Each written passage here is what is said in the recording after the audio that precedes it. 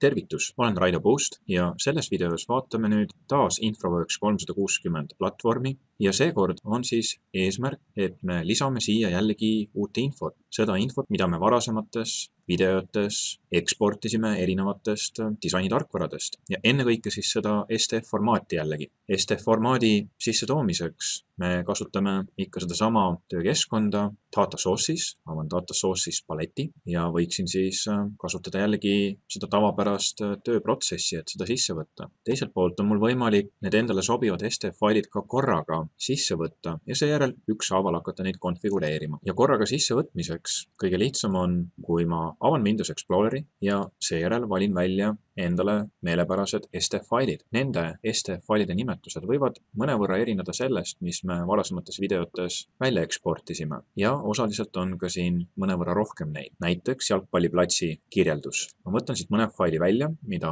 antud hetkel ei soovi sisse tuua, või siis, mis on juba varasemalt sisse toodud. Seejärel ma võin vasaku tiirnuppu all hoida ja tirida nad lihtsalt InfraWorks mudeli peale, misjärel ma näen, et mulle lisatakse need ka data source'is paletile ja hakkan seejärel neid faile ükshaaval konfigureerima, sest osaliselt neil kõikidel failidel on mõnevõrra erinevad sätted. Alustan näiteks puude kihist, vec trees, teen parema klõpsu ja valin confige. Et konfigureerimine siin on selles mõttes väga sarnane, mida me ka varasemalt oleme näinud. Type on trees, seejärel style, valin näiteks ühe konkreetse puuobjekti, klikk ja OK.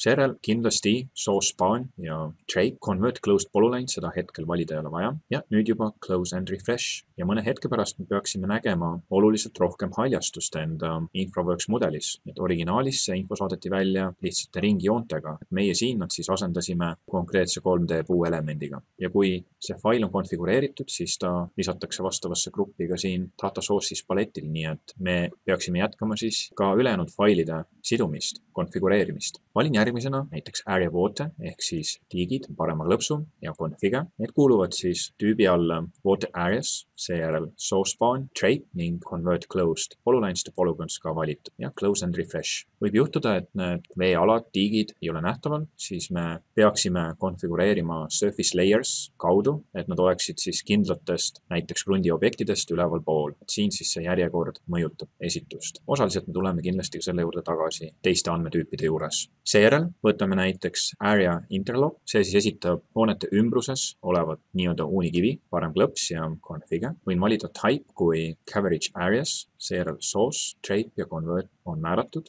ja seejärel saan valida rule style, klikin pliiatsi ikoonil, valin material, city block coverages ja näiteks light brown materjali tüübid. Klikin seejärel OK ja close and refresh. Ning ma peaksin nägema, et osade hoonete ümbruses tekib siis lisaala erineva materjaliga. Võtan järgmise, area crash, parem klõps ja confige. Endiselt tüüp on coverage areas. Valin stiilina, pliiatsi ikoonil, material, land cover ja tool cross, OK. Ning seejärel ka source ja kontrollin, et tuleks shape ja convert, close and refresh. Nii et ma näen nüüd teistsugust rohelist tooni siin osades pargi alades. Seejärel area pavement, confige. Valin type kui coverage areas, rule style, klikin pliiatsil, valin material, roadway ja näiteks surface pitted concrete, OK. Source, shape ja convert closed polylines. Ning klikin close and refresh. Seejärel võtan area driveway, confige, type kui coverage areas, style, klikin pliiatsil, material, roadway ja võtan näiteks surface cobblestone, dark gray, OK. Source spanil, shape ja convert closed ja seejärel close and refresh. Need olid siis eramute sissepääsu teed.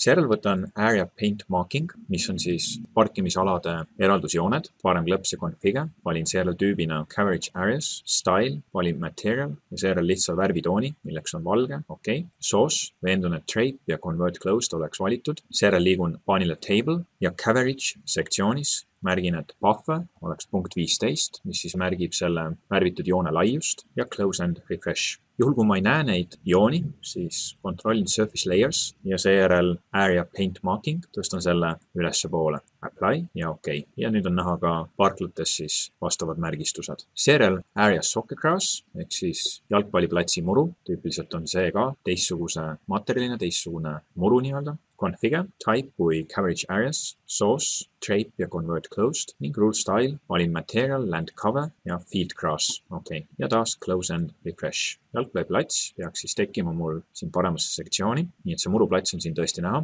ja seejärel ka selle jalgpalliplatsile märgistusjooned. Area soccer, parem klõps ja configure, seejärel type kui coverage areas, source, shape ja convert ning common oleks rule style, material, colors, white. Okay. Seejärel lähen paanile table ja jällegi ka siin siis märgin ära, et joone laius on 0,15 meetrit, close and refresh. Juhul kui ma ei näe tähistust jalgpalliplatsil, siis ma võtan surface layers, valin area soccer ja tõstan selle ülesse poole. Okay. Ja nüüd on näha ka valged jooned siis jalgpalliplatsil. Nüüd viimasena konfigureerime liiklusmärgid, city stop, teen parema klõpsu ja configure. Seejärel type on siin city furniture, seejärel style, klikin pliiatsi ikoonil ja valin siit sektsiooni 3D model, traffic and barriers ja ma leian siit stop sign 3D objekti, nii et ma asendan sisuliselt AutoCAD Civil 3Ds oleva ploki, mille asukoht on teada määratud InfraWorks 360 3D objektiga, klikin OK, seejärel source, valin ka shape ning klikin close and refresh. Seejärel võid kiirelt kontrollida, et su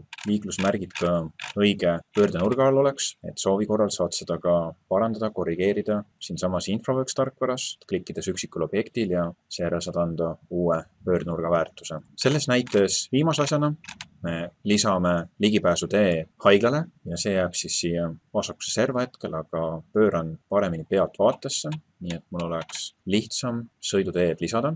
Sõidutee lisamist oleme ka varasemalt vaadanud. Klikin sõidutee lisamise töövahendil, valin local roads ja seejärel valin street, sidewalk, green space ning lisan seejärel uue sõidutee sisuliselt skitseerides selle paiknemist ning siis juba ka tagasi uuesti olemasoleva sõidutee külge. Mul on võimalik seejärel redigeerida jällegi ristmiku disaini lähtuvalt sõidukist. Võtan hetkel siis nii-öelda furgooni ja mul on võimalik ka konfigureerida siis sõidutee laiust või siis lisarada. Selleks, et ligipääs oleks paremini tagatud ka teise ristmikobjektil, valin sõidukitüübi ja seejärel võin lihtsalt vaatenurka muuta, et vaadata enda mudelit mingi teise nurga all. Ja võib-olla lõpptulemus võiks olla juba selline, kus on täpsustatud jällegi hoonetel olevaid tekstuure ja ka sõidutee tüüpi.